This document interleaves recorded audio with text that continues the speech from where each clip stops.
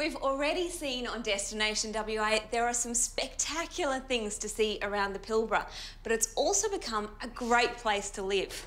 I'm going to go and have a look around, and like any good reconnaissance trip, you need a good base. This is pretty good. This is the Ranges, a set of self-contained apartments set amongst lush gardens. In keeping with the lifestyle up here, there's plenty of outdoor entertaining areas. And I reckon the pavilion next to the pool has my name on it.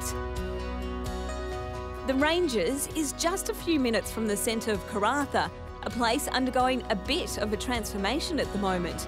The skyline of this former company mining town now has its first apartment buildings, and with them, a revitalised streetscape running through the heart of Karratha. With businesses seeing the potential and moving in, locals have been quick to show their support. Well, Bart, I bet a lot of people say this is not the Karratha that they remember.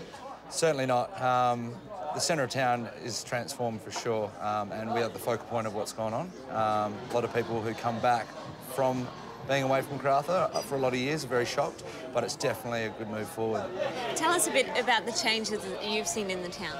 The town's rapidly changing. There's a lot of investment from government, which has been great. Leisureplex, we've got this wonderful development. It's actually quite vibrant. It's a community now. It's not so much a mining town. And I think Karratha is at that stage where it's past construction. There's people here, there's people, lots of families, and there's lots of people who want to go out and have a nice time. So, you know, these sorts of things belong in places like this for sure.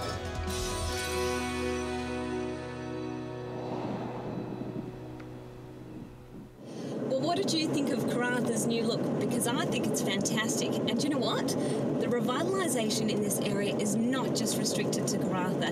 It is Pilbara-wide. And so this morning, I've jumped in the car. I'm headed a couple of hours north to check out what's happening in Port Hedland.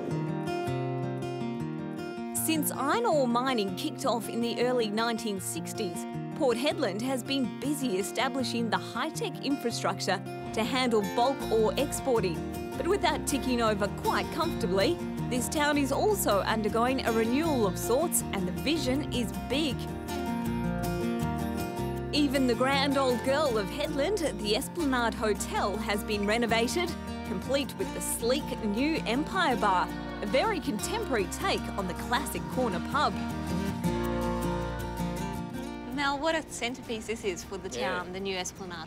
Yeah, look, the Esplanade's amazing, isn't it? And I look at the Esplanade and look at the investment that the owners have made in this and think this facility would fit perfectly in any city in Australia. And we're really, lucky to have infrastructure of this type in the Pilbara now. And I think what we'll see following on from the Esplanade is other developments of a similar nature. But certainly, how nice is this? Great coffee, great food, pretty cold beer. So it's really Pilbara perfect. What else is in the pipeline for Port Hedland? Interestingly, there's still a lot of new commercial projects on the go. We're still committed to get our marina and waterfront development occurring. We've just got to settle on the final resting place for that development. But there's $152 million between the state and the town of Port Hedland investment into that. We're very keen to see our airport continue to grow, and there's a $105 million investment in the airport over the next 5 years.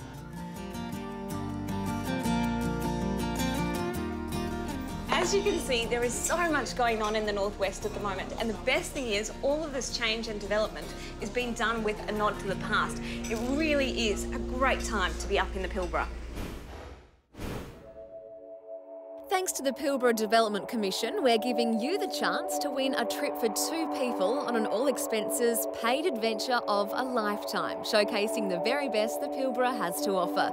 The prize includes return airfares from Perth, twin-share accommodation, tours and activities, and it's valued at $12,500. Simply remember this code word and head to our website to follow the prompts to enter. Entries close on January 23, 2015. The winner will be announced on Australia Day, January 26.